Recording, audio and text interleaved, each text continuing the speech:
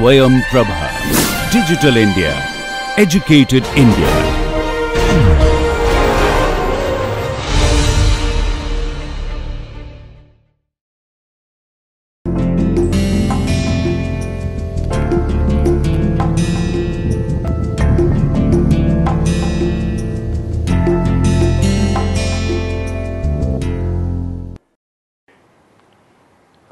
Welcome back to the NPTEL lecture series on bioelectricity. So, let us resume the story of photosynthesis. So, we have already discussed about some of the initial plan of nature or how nature has evolved its complete light to chemical energy transformation system. So, one thing which is very remarkable to observe, the most remarkable feat of nature is the way this whole chlorophyll, the assembly of the chlorophyll and the whole chloroplast structure, this whole evolution itself. Because since during the last century, when the microscopy techniques developed and we are trying to understand the intricate details and the molecular self assembly of this whole process, more and more we are learning about it, more and more we are looking at it with amazement and awe that, I mean, what a wonderful photovoltaic system nature has developed over a period of billions of years of evolution. So, today what we will do, we will talk about in this lecture, this is the 33rd lecture. So, we will be talking about some of the intricate details at the level of chloroplast membrane, at the level of the stromal membrane, and how the electron transfer takes place, how the light energy gets converted, and how this leads to a proton gradient, which eventually leads to the synthesis of the energy stored by that process, eventually leads to the synthesis of energy rich molecules. Okay. So, let us move step by step. So, coming to the first slide, just a bit of a recap, if you want to kind of get a global feel of the whole phenomena. So, here is a leaf, and if you take a cross section of the leaf, this is how it looks like, a cross section of the leaf, and within that there are something called mesophyll cells, and these mesophyll cells are rich in chloroplast. If you follow this slide, you will see they are rich in chloroplast, and if you could take a cross section of the chloroplast in the microscope, this is how you will see the stroma and the granum and the thylakoid membrane and the thylakoid compartments, and these different thylakoid membranes are connected by the connecting tubes, and this is a double layer structure in which this thylakoid membrane is being housed. So, if you even just by looking at this self assembly, you will be able to appreciate that how wonderfully this self assembly has been made out there. Okay. And it is on those thylakoid membrane the actual molecular assembly or the molecular machinery of photosynthesis is housed, which is playing a critical role in the energy transfer process. Okay. So, and there is one more picture here in black and white, which essentially shows actual microphotograph of the chloroplast. Okay. So, if you go in a further little bit of a detail, just to get a much more better view of the mesophyll cell, you can go through this slide where you will see the cross section in a much better way, and you see the cell wall, the vacuole and the chloroplast, and you see the nucleus, and you could observe one very interesting feature, that along that small organ, which it is believed that it has been parasitized. This, so, at the level of self assembly, the level of kind of what I should say, the level, the dimension at which all these very precise self assembly of these structures have taken place. This is exceptionally important, and one really needs to appreciate that if someday we really can,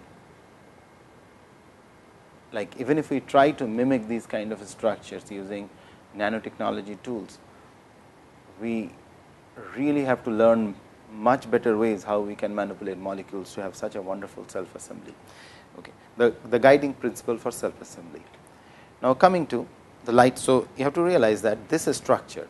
So, this structure what you see here is equipped with 3 interesting features. So,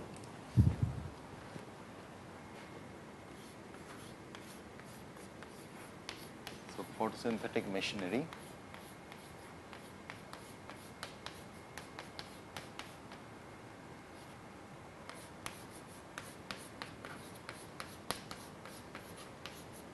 okay. The 3 important features what it is equipped with is the light harvesting component, that is what we are going to discuss in the next slide,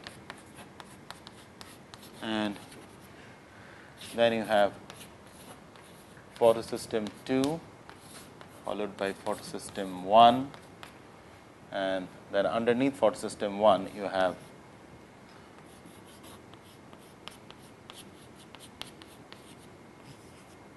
water splitting cluster,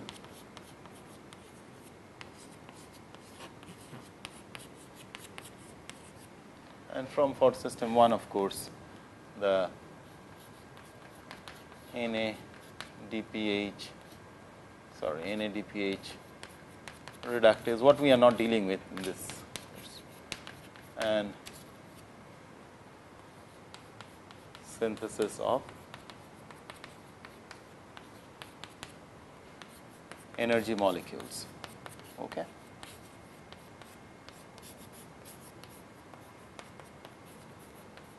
So, this is the overall component of this naturally evolved system.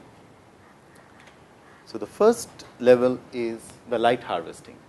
So, this light harvesting phenomena, so we always exclusively talk about you have the chlorophylls which are present there. So, I am just putting CHL for the chlorophyll. So, it is not the chlorophyll which is exclusively doing the task. Chlorophyll is being supported by several other molecules which helps to funnel the light to chlorophyll. Something, there are series of proteins which are sitting like this. Okay. And when the light energy falls on them, they kept on funneling this thing all the way, and it finally reaches the chlorophyll molecule. And what you see out here in the slide is some of those schemes. So, these are like on the surface of these are acting as antennae molecules. That is what you see, that which is written like the antennae pigments or antennae molecules which are present there. Okay, a photosystem and its light harvesting antenna. So, it is just like on the top of a building you have this antenna to catch the or any kind of electronic gadgets like TV or radio, whatever. You have this antenna which is catching the radio signals. So, same way there are at the molecular level there are molecules which has the ability to capture the sunlight, and not only they could capture, they are arranged in a 3-dimensional geometry in such a way they transmit it to the final candidate, which is chlorophyll. Of course, there is some degree of loss, but this what ensures that there is a maximum capture of sunlight as possible. And if you look at the center like this, there are several molecules that support the light trapping. Of course, you always talk about chlorophyll and chlorophyll A, chlorophyll B, but there you have lutein, you have zeaxanthin, you have beta carotene, you have lycopene. There are a series of antenna pigment complex which help in funneling the electron to their specific site. Now, coming to the specific site, what we meant by the specific site. So, the antenna molecule has funneled it here, but is it this chlorophyll immediately ejects an electron and gets activated? Actually, it does not work like that. It is very interesting to note at this level also there are some very interesting processes which taking place. So, these what I am circling are all chlorophyll molecule. Now, what happens is this energy is transmitted to this is transmitted to this is transmitted to this is transmitted to this. So, there is a kind of hopping motion. If you see the slide, you will see there is a hopping motion of the ejected electron because of the action of a photon at the reaction center. So, it is never remember one molecule of light, say one molecule of or one photon, say for example, leading to one electron. It is never like that. It is multiple photon leading to finally one activated chlorophyll molecule. You might wonder why nature has designed a system which is, from a simple perspective, will sound very inefficient. Possibly, one of the possible thing which I can upfront tell, if there is a continuous ejection of electron from these chlorophyll molecules, because as soon as a chlorophyll molecule ejects an electron, it behaves like a free radical. So, if there are too many at a place, then the funneling or it may cause a self damage. So, possibly, this is all speculation, possibly in order to avoid such self damage, nature has designed it in such a way that not all chlorophylls are reaction centers. There are specific reaction centers where the electron is ejected out and that electron is accepted by several series of carriers. And the one which is, say for example, if this one, the one which I am shedding is a reaction center, in and around this there are series of other proteins which are there. But again, what we do not know, say for example, in a pool of chlorophyll, is the reaction center unique? Does it remain unique throughout the life of that particular cell, or does it change? We do not have an answer to that, but we indeed know if there are 10,000 or 20,000 or 1,000,000 chlorophyll molecules present here, it is not each one of them are reaction centers. There are specific moieties which are reaction center, and nobody knows really what decides which one will become a reaction center. This is something still mind boggling thing. So, the take home message at this stage is we indeed have reaction centers. If you see this slide, there are so many in the dark green sphere, you see lot of chlorophyll molecules, but the reaction center is, in this picture it is shown only once. I mean, likewise you can imagine there is only one specific, or there are multiple such reaction centers. Okay. So, this is the first take home message, that we indeed have reaction centers which has unique properties, and they have the ability to initiate the whole cascade of reactions which eventually leads to the formation of the sugar molecules and everything. Okay. Now, just I put a picture on the slide side by side. So, light is there, carotenoids, chlorophyll B, chlorophyll A, and the light reaches the reaction center. At the reaction center, now what is happening at the molecular level, as I have already told you, there is a motion of this in the antenna complex. So, at the reaction center, the reaction is getting initiated. Now, from here, so you can now get a better view of exactly what is happening and exactly where it is happening. So, you have to realize that this structure, what you see on the slide now, which is a single chloroplast. So, on these chloroplasts at every site, you have these accessory molecules in the form of leucine, carotenoids likewise, which acting as an antennae. They are funneling the electron to the chloroplast pool. Within the chlorophyll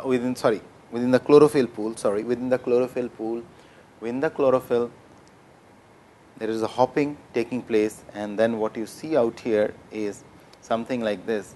There is a specific reaction center where the reaction gets initiated. Okay. So, where the reaction is getting initiated, what does that mean? So, now you have talked about light has reached. So, there are specific reaction centers. So, at the reaction center, what is happening? This is very interesting to understand. So, here there is a chlorophyll molecule and it has, I am just putting as RC. There are two reaction centers in this whole process. One is called photosystem 2, which is also in short called PS2, and there is another one which is called PS1, and they are spatially separated from each other. So, if you see a pool like this of chlorophyll, if this is a pool of chlorophyll, so there is specific PS1 and there is specific PS2, and they are spatially different and they have a different name. One is called P680 and another one is called P700. We'll get into all those things. Okay, 680, 700, like this. Do not get worried about the numbers. What is important here is you understand there are two specific reaction centers which are distinct from each other, and they have different kind of surrounding complexes around it. So, now if this is a reaction center, say for example, I call this as reaction center 1 or 2, whatsoever you want to call that. So, what is the exact chemical event what is taking place here? So, this chlorophyll molecule gives out an electron and become positive.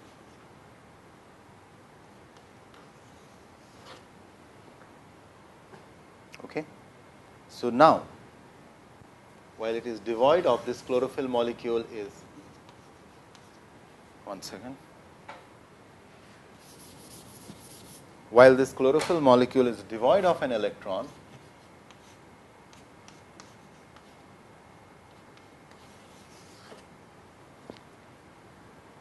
this essentially got oxidized. Okay. Now, this one has already donated an electron.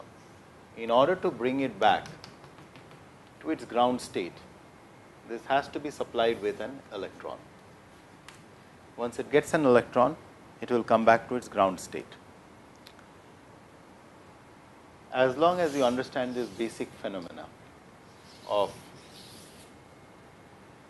accepting an electron or getting oxidized and getting reduced, the whole photosystem 1 or 2 is all about who is, so remember this, who is donating electrons and who is accepting electrons. As a matter of fact, our whole story about evolution is about who is donating electron and who is accepting electron, and which is, the third question here is, which is the most abundant source of electron.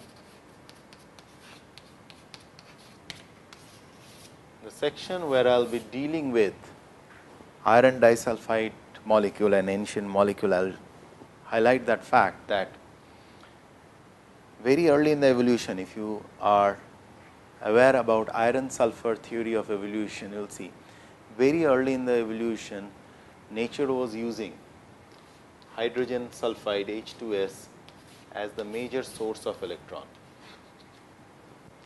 As earth cooled down, and that is the time when we were living in an anaerobic environment, as earth cooled down, the next source of electron, which is also currently existing, is water, and the byproduct of this water is nothing but oxygen, and this is how we have evolved from an anaerobic world or without oxygen world to an aerobic world which is rich in oxygen. And I will also highlight that still there are zones on the floor of earth where this kind of situation exists. Especially this kind of situation you will observe in the deep down inside the ocean, in the hydrothermal vents. And we will talk more about this while we will be talking about iron disulfide as an energy molecule in one of our, I think probably that will be your 38th lecture, where we will be talking about FeS2. Okay. So, having said this, there is something called, this kind of complexes are called OEC complex, oxygen evolving complex. Okay. Just let me,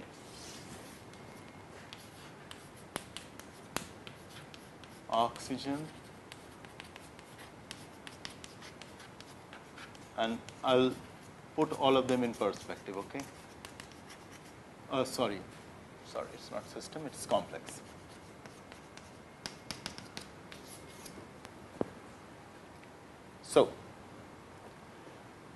So now the question is, who is donating electron here? Chlorophyll is donating electron. There must be an acceptor. Who are the acceptors? We will talk about them. Now, who is donating this chlorophyll? Because you have to realize, in this pool, you cannot keep on, damaging yourself, because if you damage this is good enough a free radical which could damage the rest of the system. So, it has to be immediately brought back. So, who is donating electron to this so that it comes back to its ground state? We will talk about that. So, this is where this whole scheme of things have developed. And always remember, in this whole process, there are only three things you have to understand very clearly. Who is donating electron, who is accepting electron, and who is the most abundant source of electron. And we are going to answer these three fundamental questions through the photosynthesis, and this whole process. And if you see this is what mankind, or the whole humankind, is trying to emulate, which will be our next lecture essentially, where we will be talking about how we are trying to emulate this electron transport phenomena, because it is the electron which is the key to all the power what we use across the world, okay, apart from the fuels and everything. Okay. Now, so this is the overall situation of the photosystem, how far we have gone. So, there is an electron donor, there is an electron acceptor, lost electron is replaced by one from the, we will come to that, water breakdown, and that is what is, you see, water breakdown is about this situation, what I highlighted, okay, which is the donor of electron. Excitation energy is transferred between molecules. So, with this overall geometry, let us see the overall map where these different reaction centers are there. So, there are two basic reaction centers if you look at it. One is called photosystem 2 on your left hand side, you could see on the slide, the another called photosystem 1. Okay. Photosystem 2 is a complex assembly. So, as I was trying to tell you, each one of these are complex assemblies of several proteins, and we will come in depth about those. Okay. What are those complex assemblies of protein? So, now what is happening? There is a light you see on the left hand side. Keep on following me from the left hand side. There is something written in red circle 1. That is where the photon is falling on it. So, photon is cascading. If you go through the slide very carefully, you will see photon has ejected an electron. That electron is cascading through the chlorophyll molecule. Eventually, it reached to something called P680. If you remember what I was trying to tell you, P680, which is the reaction center at photosystem 2. Okay. At P680, an electron is being ejected. So, now what is happening is, one second.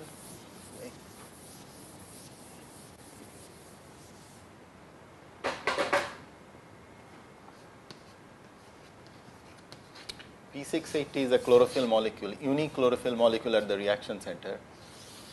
So, this has donated an electron, and so electron has been donated, and now P680 is a free radical which has excess positive charges. So, essentially this is an oxidation reaction which has taken place. So, now P60 is the first donor of electron. Now, see the slide, you will see P680. Then you see there are 3 different complexes where you see the number 4 is being shown, and that arrow is showing how the electron is getting transferred. So, now follow what I was trying to tell you. Who is donating electron? Who is accepting electron? So, what you see now, all those 3 complexes with the yellow arrow on the slide are who are the acceptors of electron, and then this electron eventually reaches. So, in the meantime, there is another simultaneously another event has taken place in another reaction center, which is called photosystem 1. At photosystem 1 parallelly, which I was trying to tell you, that P700. So, which is PS1, which is P700. Simultaneously, another chlorophyll molecule out here, because of the light, got oxidized. So, there are 2 electrons which have been given out by the 2 different photosystems. At P680, there is an electron which has been ejected. Simultaneously, at P700, there is another electron which has been ejected. Now, you have 2 free radical dangling out there. One is P680 asterisk and the other one is P700 asterisk. Now, what happens in nutshell, before then I will show you all the whole process. From PS2, which is P680, the electron eventually brings this P700 free radical back to its reduced state, and this P680 asterisk, which is in excess positive state, is supplied with an electron from water, which brings it back to its ground state. Now, coming back to the slide, if you look at it. So, here now follow me at P680, which is photosystem 2, because of the light there is an electron which is ejected. That electron travels through 3 different complexes, which is called the electron transport chain, provides the energy for the synthesis of by chemiosmosis of ATP. We will come to that, how that is being done. And then this electron brings back the P70, which simultaneously at number 5, if you look at it, which simultaneously got into the excited state by getting oxidized, and the electron which is ejected by photosystem 1 is then used by another enzyme called NADPH reductase to make an energy rich molecule called NADPH. And if you see that there are 2 dots, so basically it has got 2 electrons out there to make the NADPH molecule. Now, what we will do in the meantime, if you look underneath P680, there is water which is getting split, and this is the seat for water splitting cluster. Now, what we will do, I will give you the exact, if not the exact, whatsoever we know about the photosystem 2. So, here how the photosystem 2 looks like. P680 is the reaction center. There is a tyrosine residue very close to it, and underneath you see there is something written OEC 18, 24, OEC 33. This is oxygen evolving complex. This oxygen evolving complex is nothing but a extraordinarily beautiful manganese cluster embedded in a protein surrounding and with calcium close by. And this is the cluster which does the magic of nature by splitting water into hydrogen, oxygen and electron, the most perennial source of electron. So, as I was telling you, in the hydrothermal world it was H2S, and in the modern world it is water. Now, look at this, these are the OACs stand for your oxygen evolving complex, which is sitting just underneath it, and just follow that there is a stroma and there is a lumen, which is telling that it is an asymmetric membrane. Then you see PHO, that is pheophytin, that is another complex protein out there.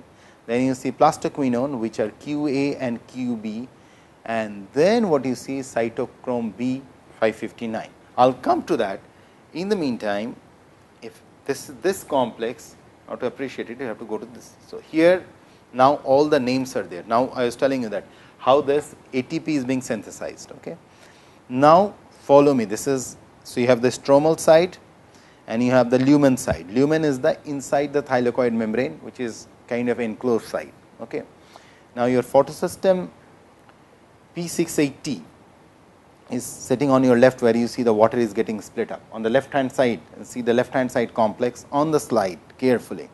So, when the light falls here, so that it is an ejecting an electron. That electron, through the cascade of all those different proteins, what you see, pheophytane to plastoquinone, likewise. So, you see the plastoquinone PQ, it goes to a complex called cytochrome BF6 complex. What you see CYT there is cytochrome, okay? And the electron is traveling all along this membrane. So, then it moves to a PC complex called plastocyanine complex. From the plastocyanine complex, this electron moves to photosystem 1, which is written out there PS1. If you follow me very carefully, at PS1 what is happening? At PS1, the P700, the chlorophyll molecule which got oxidized, is brought back to its ground state, and the electron which was ejected out there is further used in the initially the electron which before of the oxidation of the P680. So, you have to realize that there is an electron which is donated by P680. This electron is now being utilized in order to reduce the NADPH. So, it is the NADPH reductase. There you see that enzyme which is sitting there on the right hand corner, NADP reductase. The NADPH reductase basically convert NADP plus proton to make NADPH. Whereas, on the other hand, what you see is very interesting. Inside this thylakoid lumen, while the water is getting split up, it is evolving oxygen. So, this is what I was trying to tell you, that evolution of oxygen is nothing but a byproduct of water splitting process. So, this is that oxygen is sitting. Apart from oxygen, what it is being generating is a series of protons out there. If you see the reaction carefully on the slide, you will see H2O plus half O2 plus 2H. So, now your thylakoid lumen is rich in a proton, very rich in proton. So, essentially, if this is your luminal part of it, so this has very high concentration of the protons which are present there. Okay. So, now there is a proton gradient across. So, you see a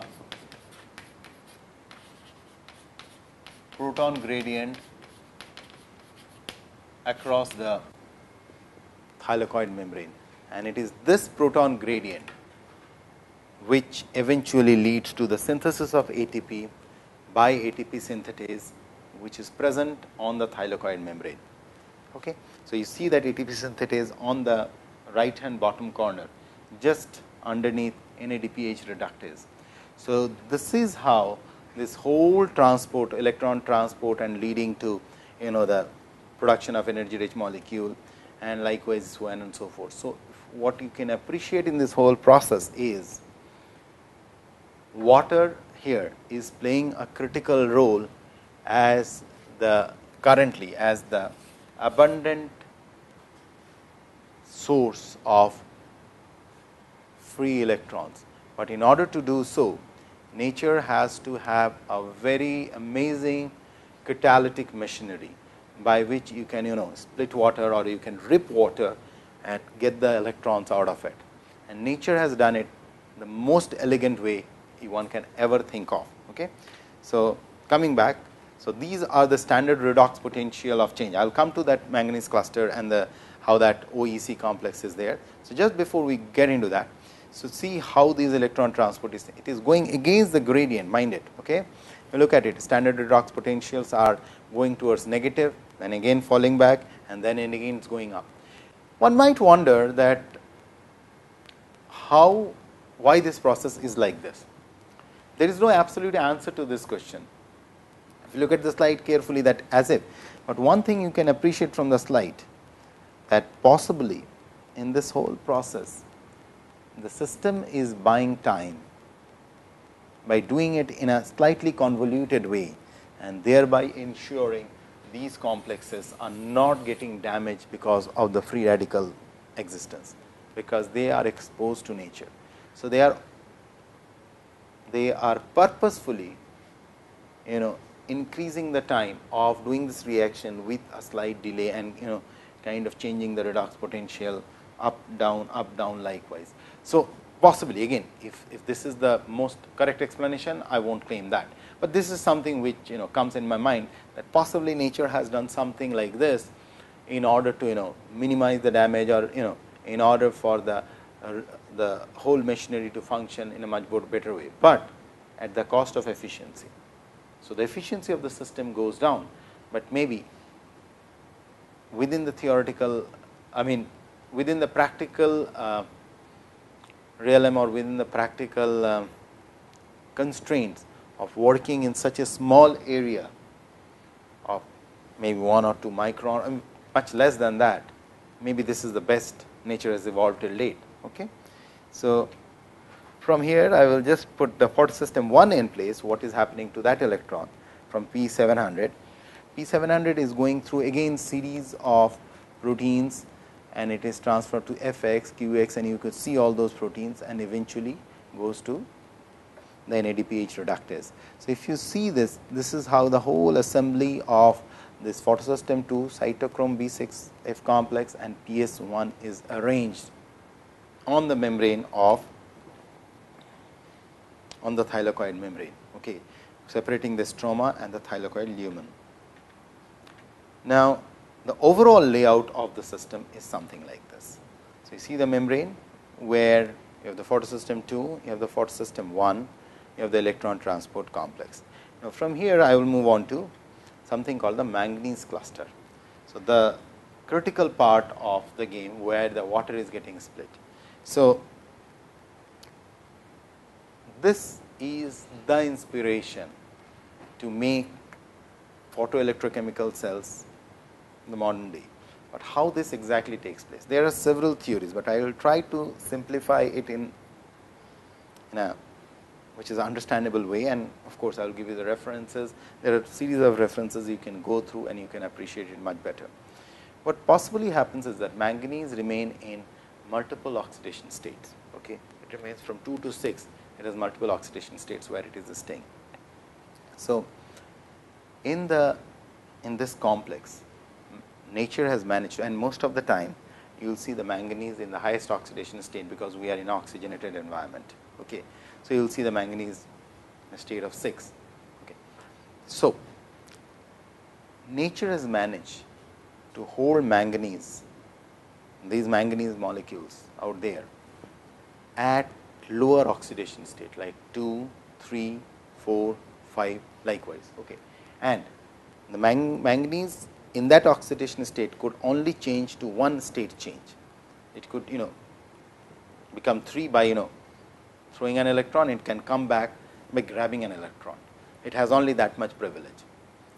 So, each one of them, if they are sitting at say manganese 1, manganese say state 2, say state 3, manganese sitting at state 4, manganese state at state 5, and each one of them, say for example, can shift 1 degree on both sides.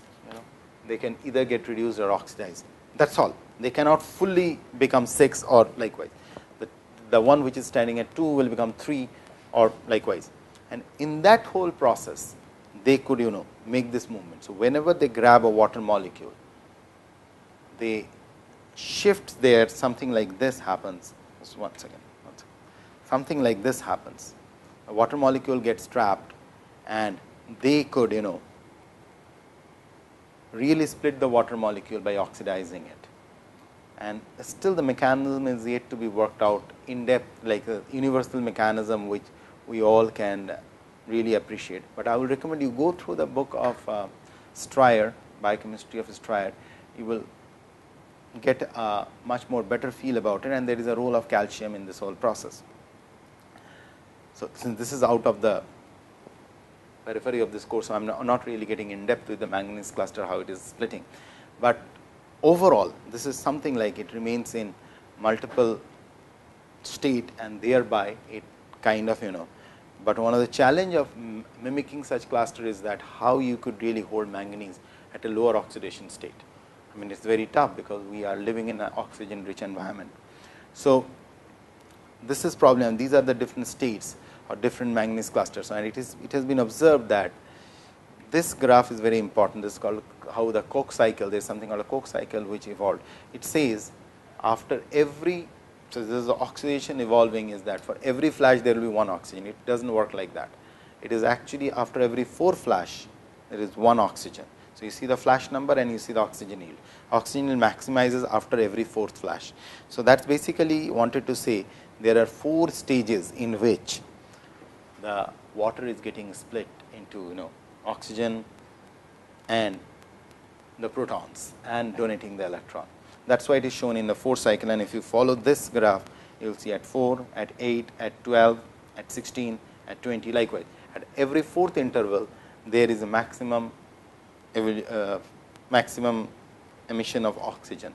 So, this is the overall how the manganese cluster looks like. Okay. So, one of the challenge what I am now moving on to the, I will be moving on to the next topic on this, which will be the next lecture on, which will be the 34th lecture, where we will be talking about how people are trying to utilize this whole idea of generating hydrogen. So, this is a source where you can really generate hydrogen and which could be used as a fuel. So, manganese cluster remain you can say remain a dream thing for those who are interested in energy to emulate this kind of a structure, whereby you can split water, you will have ready source of electrons, ready source of hydrogen, and you really can store the energy according to your convenience, how you want to. You could have the hydrogen energy, you could have the electrons, so you could flow them on a circuit. Likewise, several efforts have been made, and we will be talking a little bit in that context about this in dye sensitized solar cells and likewise. So, I will close in here just to summarize what all we have covered today. We have talked about, let us again go through all the slides real quick. So, we talked about the anatomy of the photosynthetic machinery, where we talked about the stroma and the thylakoid and the granum, and we talked about the real geometry of the mesophyll cells. We talked about the light harvesting module, where several different molecules are involved: lutein, zeaxanthin, beta carotene, and lycopene. And then we talked about the reaction center, how the reaction centers, and we talked about why possibly nature has made reaction centers, and this is side by side view of the whole thing.